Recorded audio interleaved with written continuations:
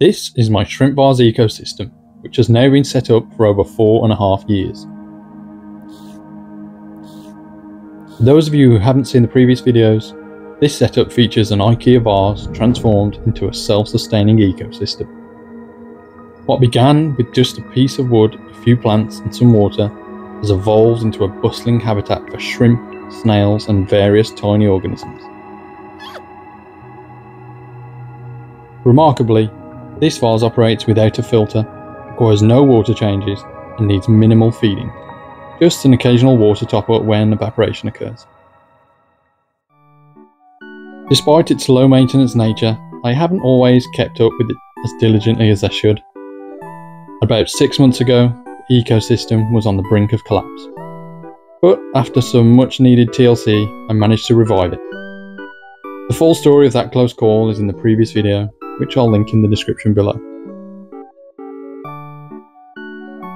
Now it's been over 6 months since the last update, and today we'll see how well I've maintained the vase and check in on how it's doing.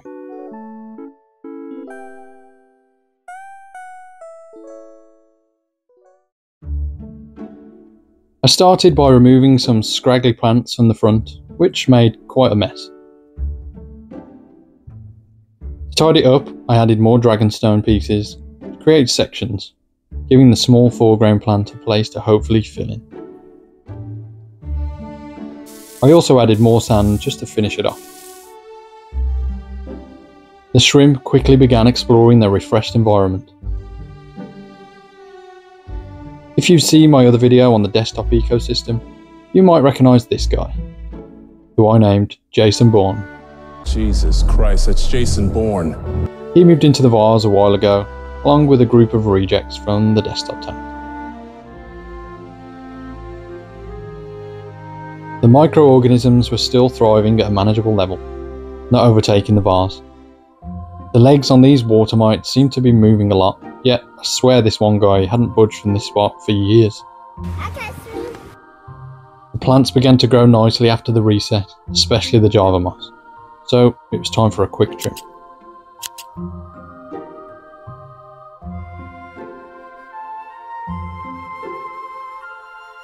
After tidying up the trimmings, the vase looked good again.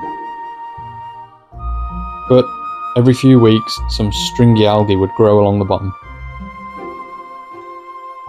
I kept removing it, being careful not to disturb the Monte Carlo, which was already growing slowly. I'd then give the glass a little clean and top up the water as usual by slowly dripping in the fresh water. Now let's talk about the shrimp. They were all getting along fine and looking healthy. However, there was an issue. They were all males. So it was time to spice things up and introduce a brightly coloured female.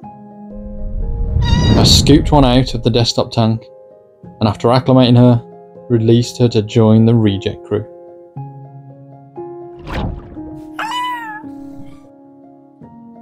Now it was just a waiting game.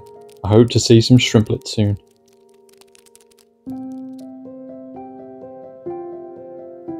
Another month had passed and algae started covering the glass. So this seemed like the perfect time for a big clean and a partial water change. Even though it's not needed, it can sometimes trigger breeding in the shrimp.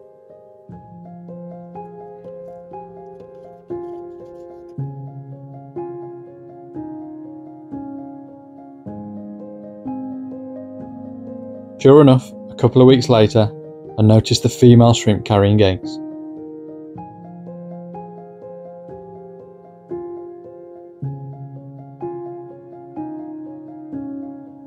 Surprisingly, 5 days later, I noticed one of the transparent shrimps had eggs too. They obviously weren't all male after all.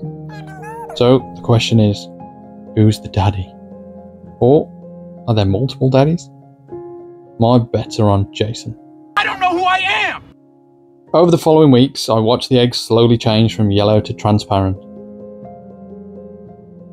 And eventually, you could see the baby's eyes as little black specks inside the eggs.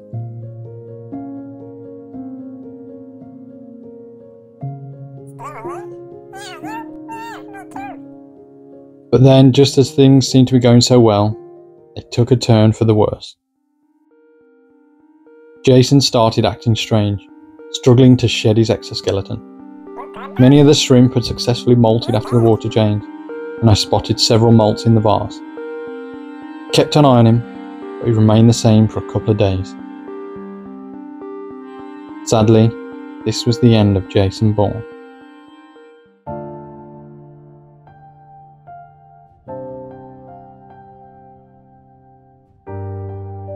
Rest in peace, Jason. The bad news didn't stop there. I noticed some wiggly parasite-like things on the mama shrimp's eggs, and a couple of days later, the eggs were gone.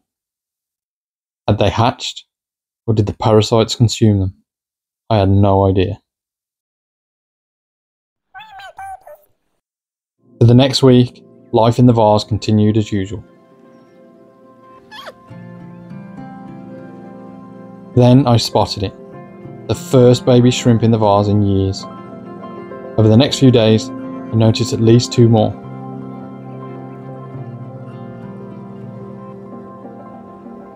It's now been a few months since the babies were spotted, and they've grown quite a bit.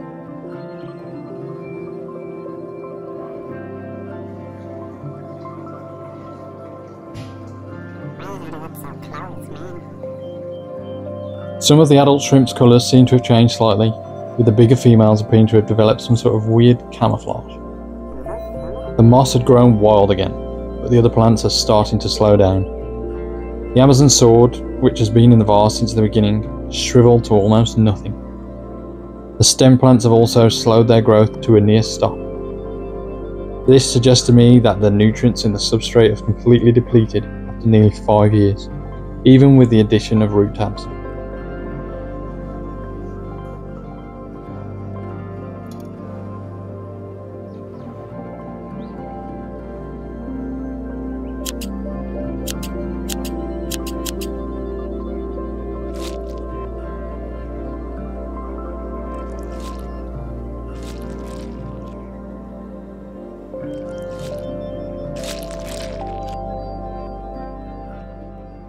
After another big trim, it's now time to wait and see how the plants recover and whether the vase can make it past its 5th birthday.